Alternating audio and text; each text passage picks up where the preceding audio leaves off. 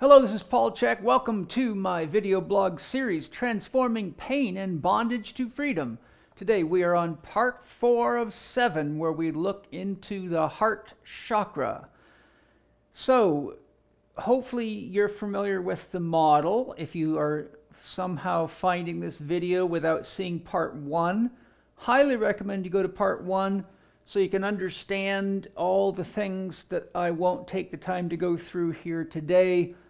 But you probably want to understand, so you really understand what it is that I'm sharing with you. Hopefully you've been doing your homework so that this isn't just a bunch of talk, because talk is cheap unless you turn it into action. And I'm a man of action. So let's get into it today. Today we're going to talk about the heart chakra. It's the 4th chakra. It's centered in your chest. Your physical heart is slightly to the left, but the heart chakra, I feel, fairly central. The heart chakra, and the theme of the heart chakra is giving and receiving love. The age that we are learning the lessons around giving and receiving love is 21 to 27. Remember, the dominant psychological theme of each chakra is a 7-year cycle. So the first 7 years of your life, you're learning about safety and security. Second 7 years about your sex identity, sexuality, and how to create life force energy, which is what we largely learn from our parents and our society through diet, lifestyle, and belief systems. 3rd chakra is 14 to 21, and that's personal power and self-will. We covered that in our last segment.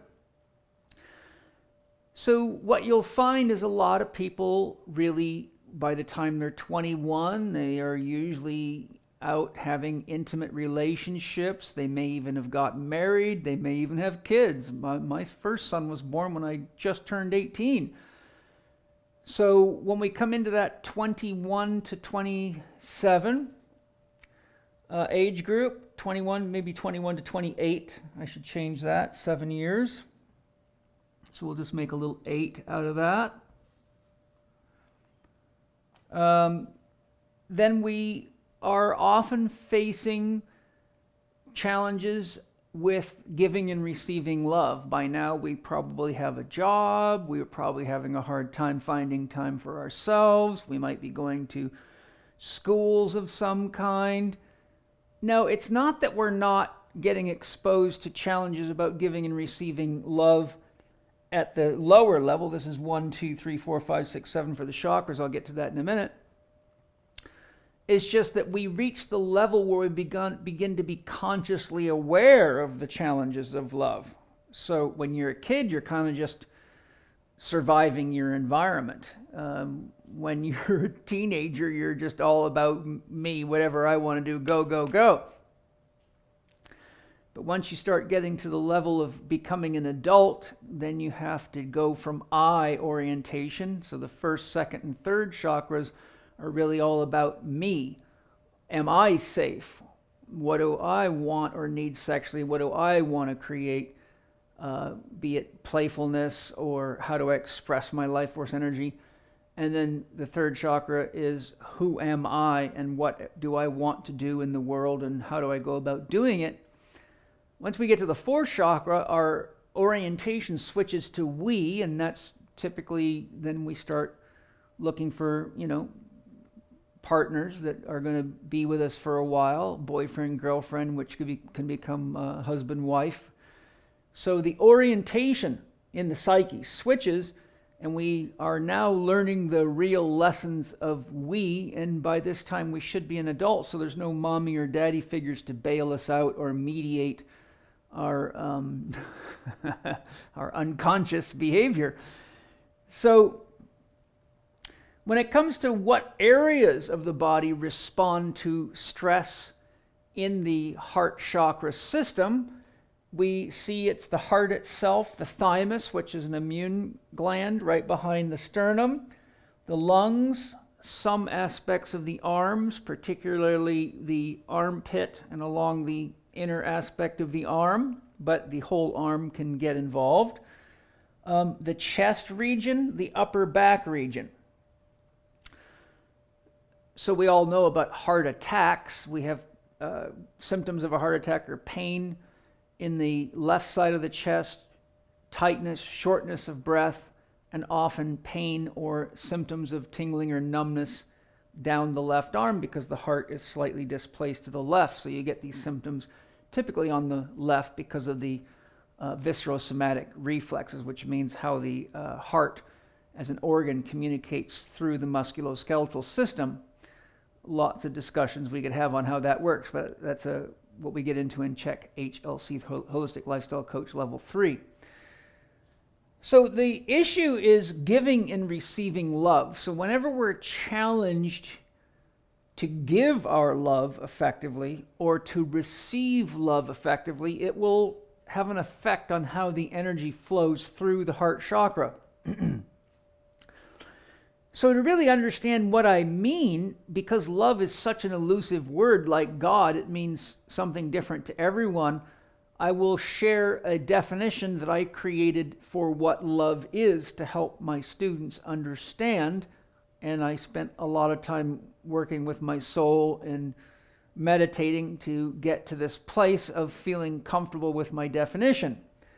So I define love as the flow of energy and information through empathic and compassionate connection to self and or other. And other relates to people, places, or things. And that can also be animals. So any other living being would be included in that.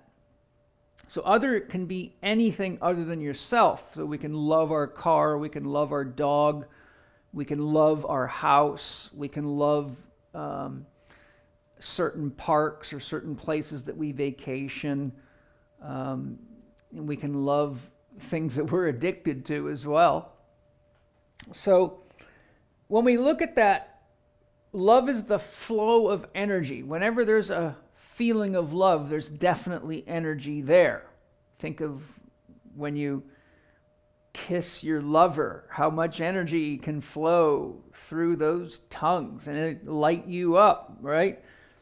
And wherever we have energy, we usually have some form of information. If we put our hand above a flame, it's hot, and we pull our hand back, and if someone says, "What happened?" you say, "It's hot." So we describe the energy with information. Information is really based on the concept of recognizable patterns. So when you see the word LOVE, those are 4 symbols organized in such a way that the pattern has meaning, and it's pointing to how energy is perceived. Okay? So the flow of energy and information through empathic, which means to feel, and compassionate, which means to understand, connection to self or other. So one of the key things I want to point out in this definition is that we may not be having love challenges with other people that could be causing symptoms for us and problems.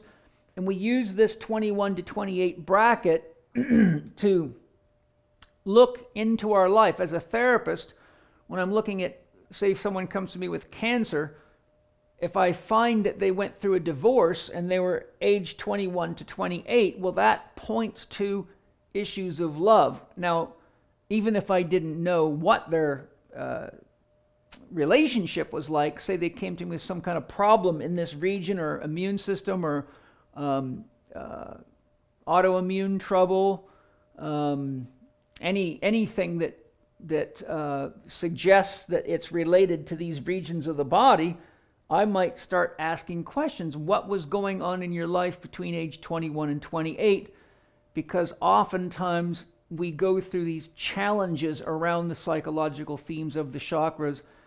And when we are growing up, we are learning the lessons of each of the psychological themes.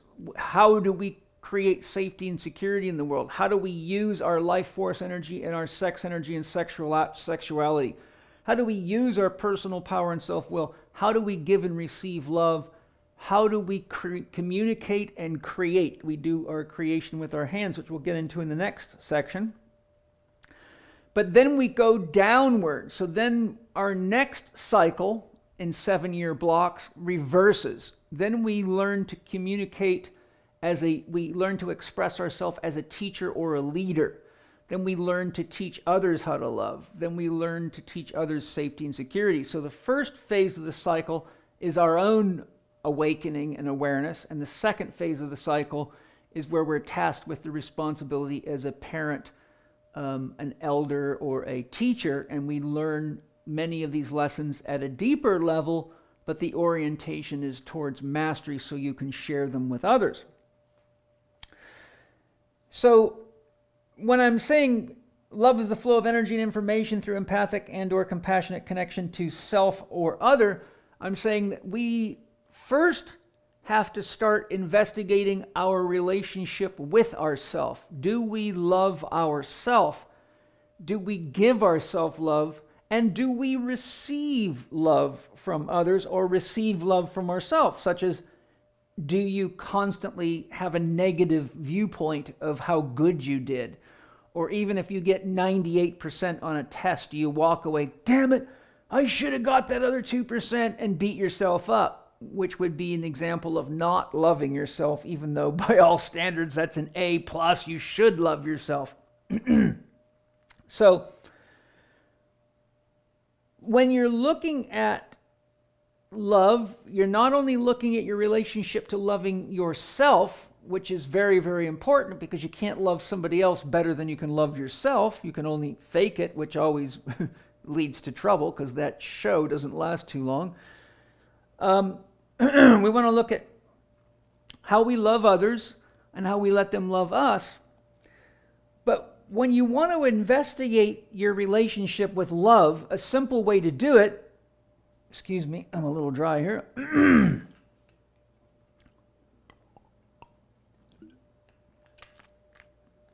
Great water.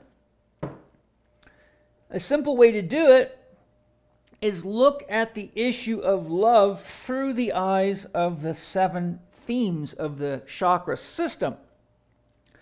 You'll notice down here, hopefully my bottle's not in the way, I've circled the bottom 3 chakras in red because those are the key areas where we learn about safety and security, how to manage ourselves, how to fit into our family, society, culture, and how to figure out who we are and what we're going to offer the world. Then you see the 4th chakra is in between the 1st, 2nd, 3rd, and the 5th, 6th, and 7th. Here we have our animal nature, our reptilian nature, our mammalian, our paleo-mammalian, and neo-mammalian nature, which correlates to the basic triune brain structure, reptilian, mammalian, and neocortical.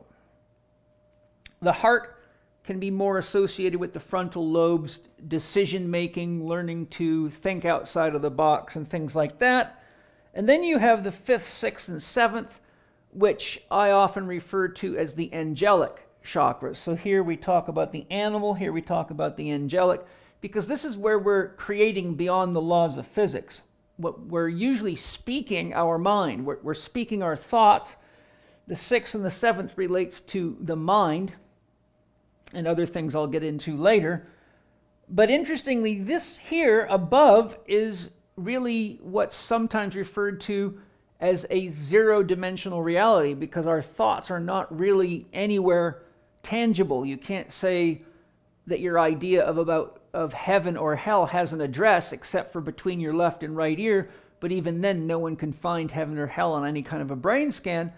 So thoughts do not need physical locations. So people like Randy Weitenheimer, Wolfgang Pauli, many others in their own way, many shaman talk about this as a zero-dimensional reality, or Carl Jung would call it the imaginal realm, not imaginary, imaginal. And the heart ties these 2 realms together. So it's through our heart that our thoughts, our ideas, our beliefs, and our interpretations of our instincts and feelings are brought into our physical body and literally circulated through our body. And it is where we also determine whether or not we're loving ourselves adequately to care for our body, which would be the animal self that we use to have a human experience. You could say this up here relates to the spiritual realm as energy and information, something that you can't necessarily weigh or measure, but we know is there. And this relates to the physical plane. So if you look at it from a binary perspective, everything up here is a 0, everything down here is some kind of 1, and we're mixing these zeros and ones, and we can create anything out of zeros and ones as digital technology has demonstrated to us. So the key point I'm making is the heart is the key integrative chakra that takes all the information from our body and our physical sense of self and merges it with all our thoughts, ideas, beliefs, judgments, etc. from the imaginal realm and integrates it so that we actually have a palpable sense when we feel the feelings of not liking somebody, or the feelings of imagining ourselves giving a fantastic presentation at a meeting, for example. When we're imagining something, that's the 0 dimension, and the thoughts and feelings that we have while we're in that state are fused into our heart and therefore into our body and right into our blood and into every cell in our body. Every molecule of water carries this information. Water is an amazing conductor of energy and information. So when it comes to investigating where your issues of the heart chakra that could be causing problems in these areas, the heart, the thymus, the lungs, the arms, the chest, the upper back, are coming from, we can look at the chakras and say, how am I doing with creating safety and security for myself with my love? For example, if you have a job and you need to make money, but you keep getting into fights with your boss and it's threatening your safety and security, well, maybe there's an issue of learning how to have more empathy and compassion for yourself or your boss there. So you see the fourth is manifesting itself in the first. How am I doing with loving my body enough to have a good 4-doctor daily practice, eat well, sleep well, move well, and have a dream? And using that to cultivate life force energy so I have the energy to run my body and to be creative and feel good about it. And how am I with loving myself? Am I loving myself enough to take responsibility for my sexual needs, or am I codependent upon my partner to make me happy sexually? Which creates huge problems in relationships. Do I have ideas in my head about God's belief in masturbation or self-pleasure that are stopping me from loving myself so I don't burn in hell? Well, that can certainly stress your heart. And it has been a big stressor for countless numbers of my patients. And so you have to really evaluate, well, even the Bible says God is love. So there you see ideas penetrating the heart that affect the body. And at the end of the day, love is love. If you are taking responsibility for nurturing yourself sexually and meeting those needs, then you share sexual intimacy with someone because you have a genuine interest in sharing, and they have a genuine interest in sharing with you, but you're not like a little child that's needy and you gotta make love to me, I gotta have sex, or I'm gonna go crazy, or start behaving irrationally and acting like a child with adult sex organs. Am I loving myself adequately to invest my heart and soul into the effective use of my personal power and self-will? Am I reliable? Do I mean what I say and say what I mean? Those are love issues at the 3rd chakra. Am I growing myself? Am I pursuing expansion of my mind? Am I nourishing my emotions? Am I listening to my instincts? All of which would be loving yourself. then giving and receiving love. Am I loving myself enough to communicate honestly and openly about my wants, feelings, and needs? Or am I blaming and shaming and gaming other people, which will create problems? So you could end up with problems in any one of the regions that I'm describing as I go through, because you're not loving yourself or others effectively. Am I loving myself enough to spend time in reflection about how I'm doing in my relationships or how I'm managing myself? Am I loving myself enough to trust my insight, looking into things? Or am I just believing everything I read, or needing some expert to tell me what to eat, how to exercise, and therefore giving my personal power away to external authority, which would be something that a lot of people that are conditioned to believe God's some old man in the sky that's watching you and keeping score does, or over trusting in authority figures such as medical doctors, government officials, and people like that would do. And then 7, how do I feel about the issue of dying? How do I feel about letting go? Have I loved myself enough to really, truly live while I was here? Now, we'll get into some of these other issues as we move forward, but the 7th chakra is also the home of intuition. And if I'm not loving myself effectively, the side effect is that you don't trust yourself. And if you don't trust yourself, you will be very unlikely to trust your intuition. And your intuition is something that you want to learn to use and trust. And we will get more into that when we get to that chakra. So there's just a simple way to say, where do I look to see if I'm really loving myself and others better? Where do I look to see if I have empathy and compassion for myself and empathy and compassion for others in my life, particularly those that are challenging? Okay?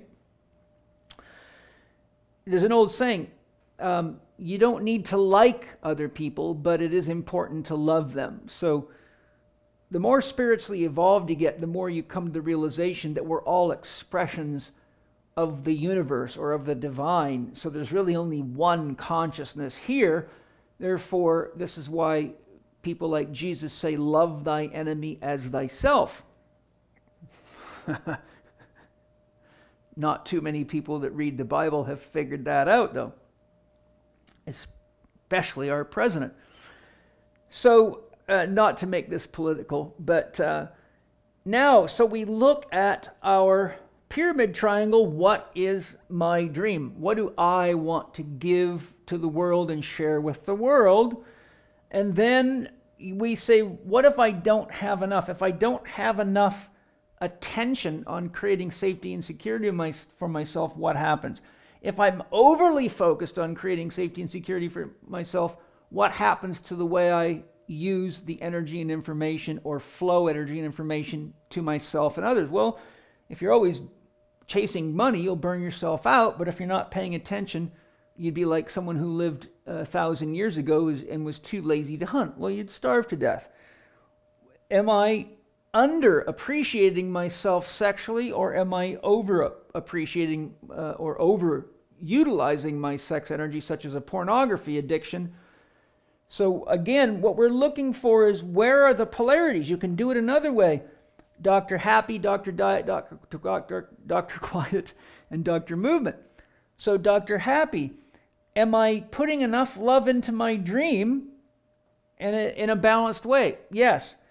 Am I deficient in creating my dream or getting clear on what's happy making for me, and what's the side effect of that? So if I don't put enough love into getting clear on what's happy making for me, what happens? Write it down.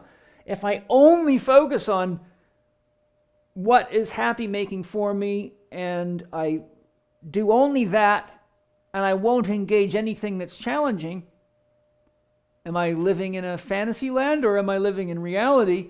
So if you overly orient yourself only to doing the things that make you happy, but you're not willing to sacrifice to support others or to learn and to grow, well, then you have an imbalance.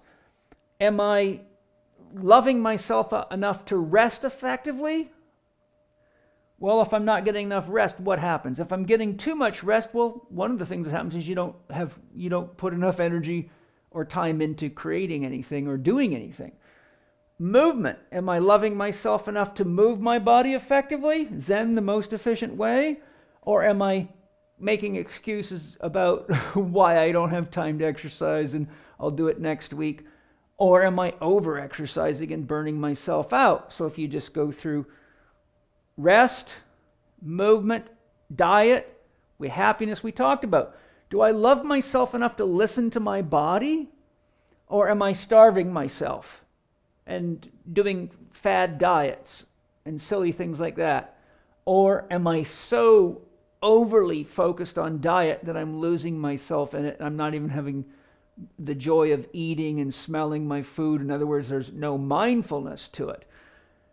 Now you can use this pyramid system in a lot of ways, but the key point is, remember, no matter what you look at with regard to any of the themes of the chakras or giving, receiving, love, you're trying to find the middle path. So my relationship with my girlfriend, let's say, am I overly fixated on her and expecting her to make me happy and give me sexual pleasure when I want it, like my little slave? Or am I under-oriented towards my girlfriend and sharing the things with her that would express my love, and what happens? Or am I balanced and honest about my wants, feelings, and needs, and willing to listen to hers, or maybe it's his, the other way around, wants, feelings, and needs? Go through the process, identify the polarities, find the middle, and then make a promise to yourself. Write a note on your hand: today I choose to live and love this way. Whatever you need to do. Paint it on your glasses, put it on your rear view mirror, put it on your refrigerator, but go practice it. And that's how you bring the unconscious up into the conscious, and you begin to become more conscious. Otherwise, you just keep finding people leaving you in personal relationships or professional relationships, getting fired, and you're just blaming other people. Oh, it's always somebody else's fault. But most people get tired of hearing the old Tweedledee, Tweedledum, poor me, someone else did it. And you find yourself having a harder and harder time finding people to want to be around you. And unfortunately, what happens to people like that is they attract people like them into relationships, which just keep starting fires until you finally realize you can't start a fire with one stick. You rub two sticks together, you make enough friction, you'll start a fire. The Indians taught us that. If you only have one stick, you can't do it. So whenever there's a relationship, there's two sticks, and we're each responsible for our 50% of the relationship. And whenever there's relationship challenges, whether it be self or other, i.e. relationship challenges with yourself or somebody else, personally, professionally,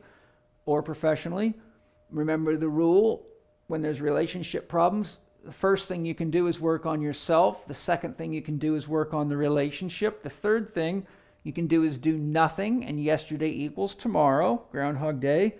The fourth thing you can do is get out of the relationship. The only way you can really get out of the relationship with yourself is to commit suicide, and we could do a whole comprehensive discussion on what that actually means as far as what happens next, but that's not the topic today.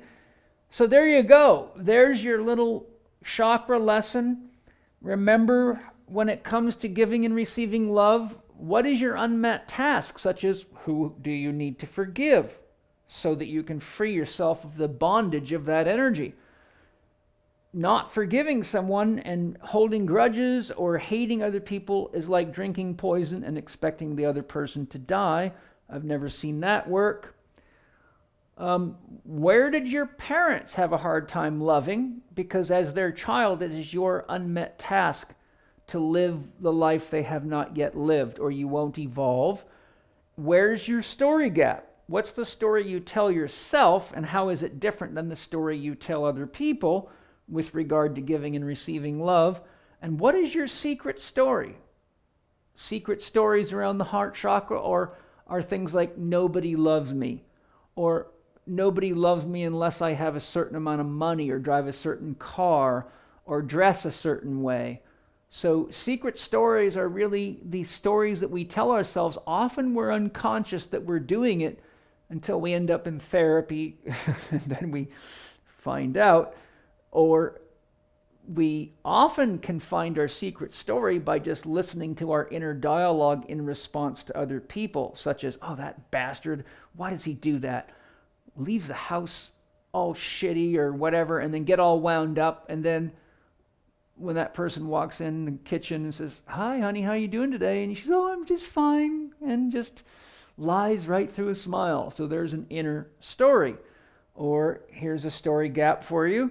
You meet somebody on the street or in the elevator and you say, hey, John, how you doing today? And John says, oh, I'm doing fantastic, thank you. And even though they're saying they're doing well, you know damn well that on the inside they're not doing well. But some of us think, oh, great, because I don't really feel like talking about so-and-so's problems all day. But whenever we sense a story gap, we know that the truth isn't coming to us in the words, and that pretty much always points back to a problem with giving and receiving love to self or others.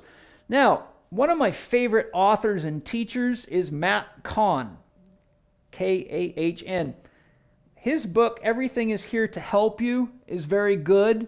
And his book, Whatever Arises, Love That, I highly recommend. You can find a nice interview with him and Lisa Garr on Gaia TV. And there are zone exercises specifically to help you balance the fourth chakra energies. And there's a lot of information to help you learn to love your body much better here, how to move it, how to breathe better, how to feed yourself optimally. So if you really want to love yourself and you don't have my book, How to Eat, Move, and Be Healthy, highly recommend it. The second edition has the essential information on how to use the 4 doctors in it. Hope you've enjoyed our session today on giving and receiving love. Next time we will get into the 5th chakra, which is all about communication and creation, being creative. Thanks for joining me today. I'm Paul Chek. Go to chekinstitute.com, C-H-E-K institute.com. Check out Holistic Lifestyle Coaching Level 1 online. And join me on my podcast, Living 4D with Paul Chek, for a lot of absolutely awesome interviews with amazing people. And you can hear my gorgeous, sexy wife, Penny's voice on there. Man, she's the coolest. Talk to you soon. Bye-bye.